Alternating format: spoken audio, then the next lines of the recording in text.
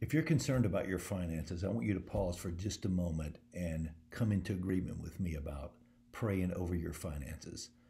I was just doing a Bible study in Deuteronomy chapter 8, where the Bible says that God gives you the power to gain wealth. Now, it's not an open-ended promise. It's a promise that if you walk in his statutes and keep his commandments and do the things that he asks you to do, that he would give you the power to gain wealth. He's asking to come into a covenant agreement with you.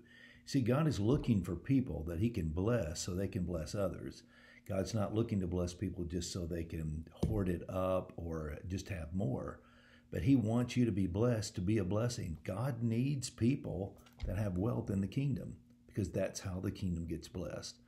So I don't know if you're struggling over finances today, but I want to pray with you about that right now. Father, I come into agreement with whoever is praying with me right now over their finances. And first of all, I break debt off of them. I break the cycle of debt, accumulative debt, and in many cases, generational debt that's been given to them.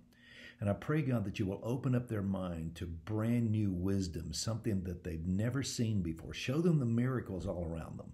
Show them the opportunities all around them. Things that you have ordained for them that are already there, miracles that are already in the house, provision that has already been made.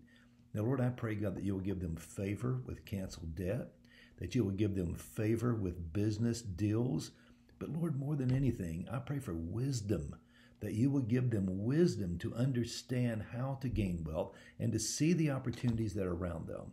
Also, help them have courage to step out by faith and do something that God is asking them to do that might be God-sized and bigger than them.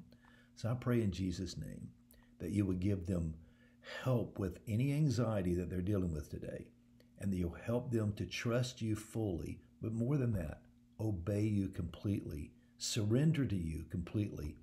And Lord, I claim Deuteronomy 8 over their life, that if they'll walk in your statutes and keep your commandments, you will give them the power to gain wealth.